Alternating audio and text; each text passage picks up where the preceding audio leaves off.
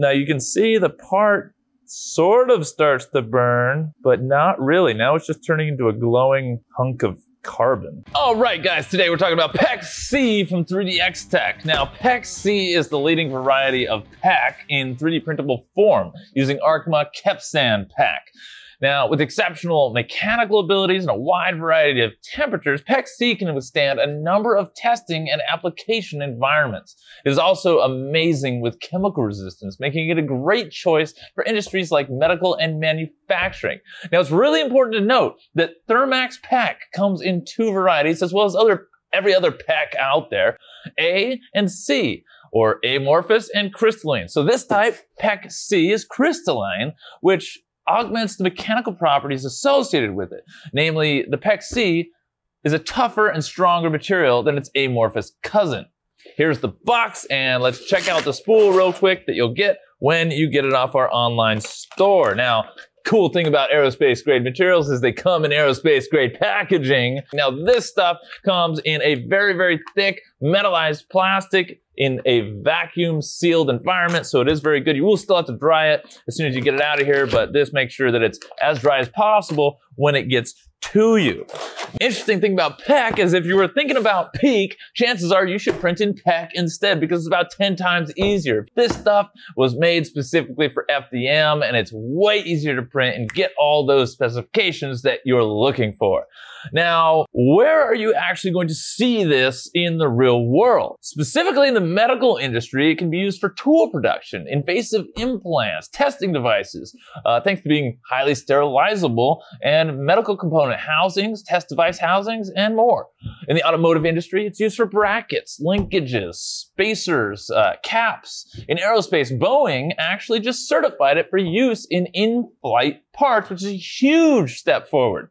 In the food industry, it can be used for plating, Tupperware, food contact containers, which can be reheated and microwaved, and more. So what kind of machine do you need to print this filament? Firstly, your nozzle is going to have to be at least 345 Celsius, up to 375, and realistically up to 390 will print this stuff. Your bed needs to go to 110 to 120, preferably 150, 160, and it works great with our nanopolymer adhesive. And your chamber, you gotta have a heated chamber. You don't actually have to, but 80 Celsius or more is highly recommended because it does love to warp. I mean, all these plastics, especially if you're printing it in crystalline mode as opposed to fully amorphous and then annealing it, heated chambers always help. Now, as far as drying this filament, yes, you gotta dry it just like everything else. All plastics absorb a little bit of moisture, almost every plastic, and that needs to be dehydrated or removed from the filament before you process it or melt it, because you'll get tiny little steam bubbles that'll come out and it'll ruin your mechanical performance, it'll ruin the look of the part, everything else. You've got to dry it. Now, we did put together a whole pack of drying stuff that we use at our shop. It's the vacuum chambers and the ovens. So you can get those on our website, visionminer.com/dry-kit. And we also made metal spools, so you can effectively dry these polymers even when they come on polymer spools that will melt at the high drying temperatures we use to dry them quickly. Now, if you're enjoying this breakdown and this is helping you out in any way, please hit that like and subscribe, as it helps us out on the algorithm, and we've got a lot more of this stuff coming. Anyway, let's talk about some of the basic material specs. Firstly, it's got a heat deflection temperature of 182 Celsius with a glass transition of 162, a melting point around 335 Celsius, and it is, of course, annealable. It can actually be annealed to go fully crystalline when you print it in the totally amorphous state, which is this color here. And when you anneal it, it will turn this color here. It'll look like PEKK after you anneal it. Now, you don't have to anneal it. You can print it and use that part. It'll be super strong. But when you do anneal it, you get that semi-crystalline structure with greatly increases the heat deflection and the overall strength of the part. Now, regarding strength, you get around 3,200 megapascals in tensile modulus with the unfilled spec and 9,560 megapascals with the carbon fiber version, both in ISO 527 standard testing. But do keep in mind that the orientation of the part and the design, the way you print it, is going to have a dramatic effect on the strength, and you're always going to lose a little bit of percentage in the z-axis depending how it's printed. All the data sheets can be found on our online store at visionminer.com/data, where you can also buy this filament and everything else we've got here on the table, so you can find the tensile modulus, the elongation, impact strength, and everything else. Now, let's talk about some specific environmental factors you'll want to consider when using PEKK. This material is extremely good for UV, ultraviolet rays. It's a great choice for outdoor applications for moderate lengths of time. Basically, it's not going to curl up and discolor and get all brittle over time in the sun.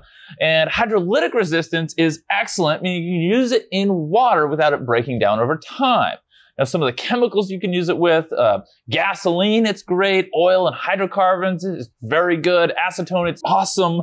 Chlorine's good. Sulfuric acid and hydrochloric acid, it's all good. This stuff is absolutely insane. As far as electrical properties, it's a highly insulative material until you get the carbon fiber in there, which does take the surface resistivity up to 10 to the 9th, making it a static dissipative material. But for the vanilla version, the regular stuff, it is a super good insulator.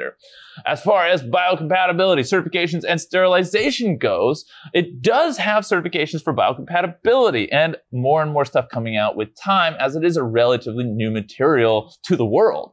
Now, you will need a certified grade if you're going to implant it in someone, and we can get that for you, but this regular stuff is still good.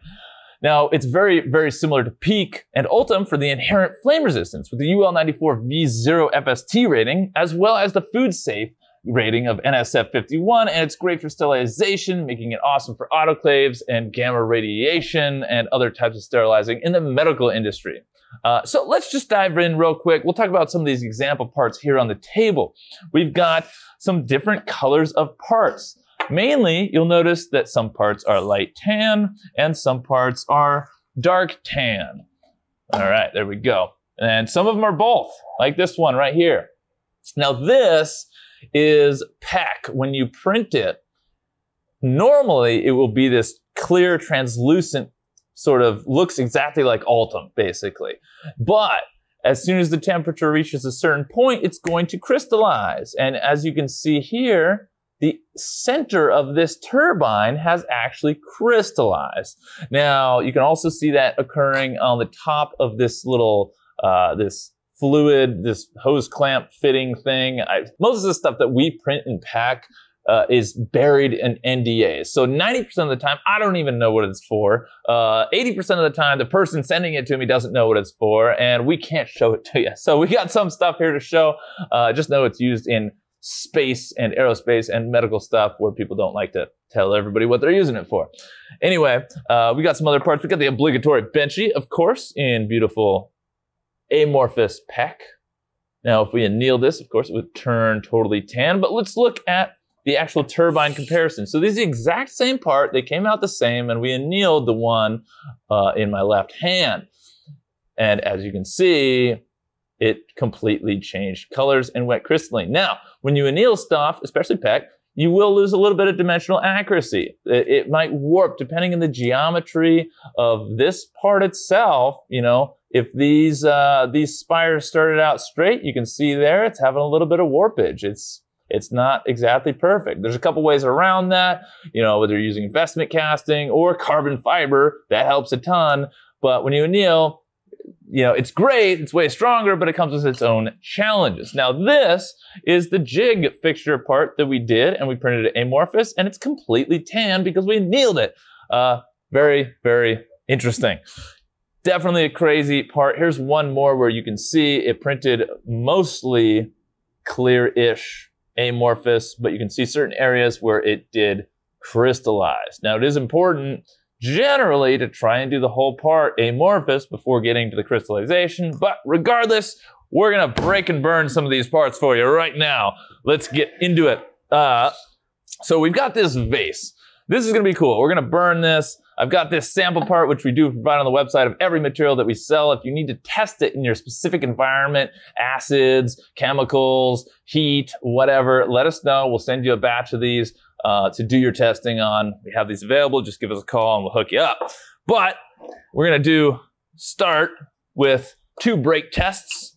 And safety first, always wear your glasses here because this stuff can explode in ways you don't expect.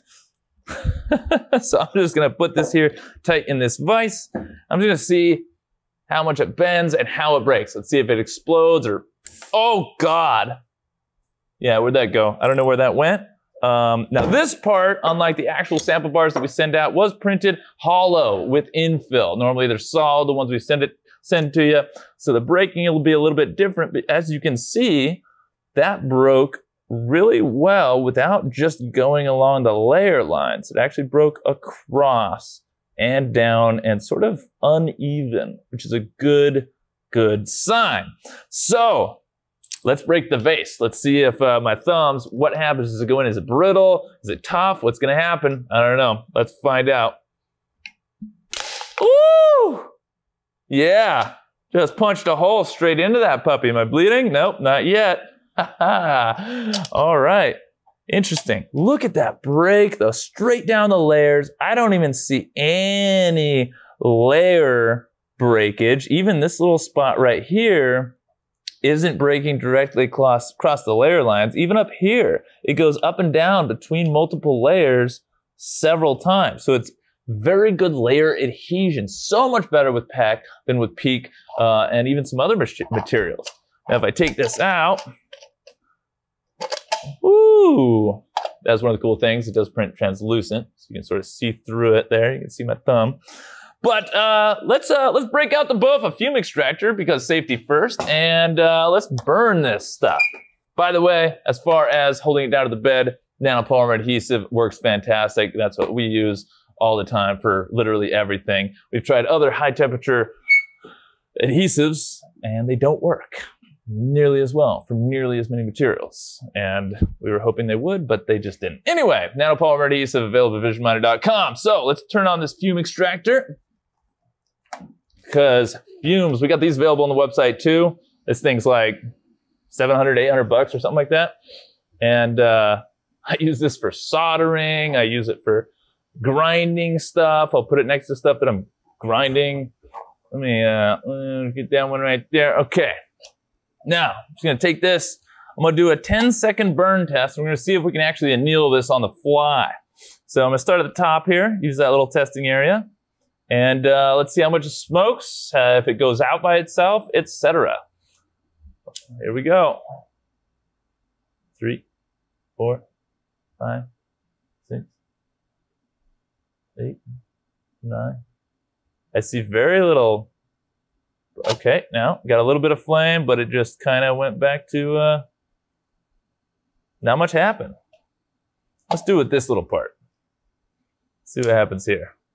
Let's just watch this. Direct flame. Oh yeah, see that warping? Crazy. Now let's see if it crystallizes. So with PEKK, when it crystallizes, it's actually a function of time as opposed to an actual temperature. If you take certain materials up to a certain temperature, boom, it'll crystallize. With PEKK, generally it actually needs to be there for enough time for the plastic to fully crystallize. It's very interesting stuff.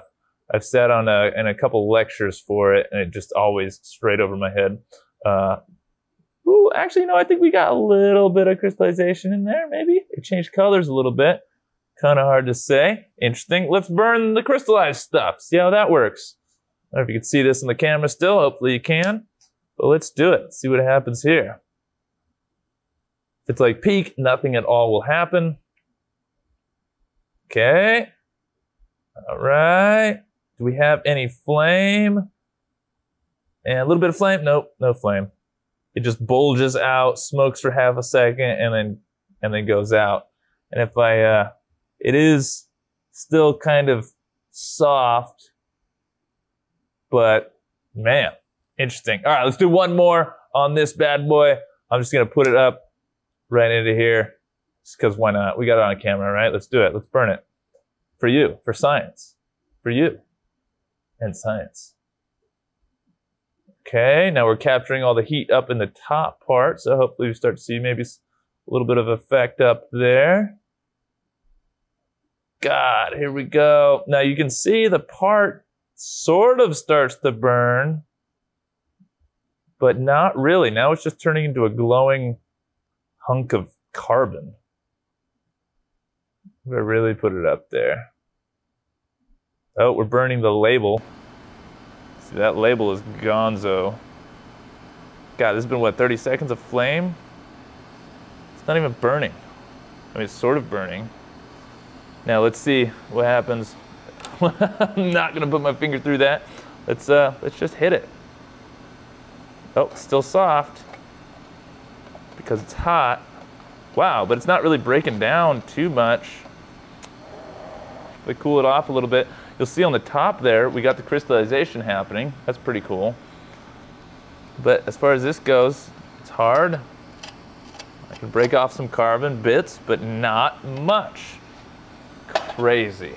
Good times. All right, that's the BOFA available on our website as usual. We've got PEKK in carbon fiber, PEKK-A with carbon fiber, which is the amorphous. You cannot anneal it. We've got PEKK-C and PEKK-C with carbon fiber. So if you're interested in printing this material, we've also got the machines and the tools and accessories to make it easy for you, and we're here to help. So also, we've got a print service too, if you don't want to do it yourself. Anyway, go ahead and leave a comment below with any other tests you'd like us to do or anything else you want to see in this material in the future, and we'll be sure to take note of it and hopefully do that very soon. Anyway, thanks for watching. Have a positive rest of your day, and we'll see you on the next video.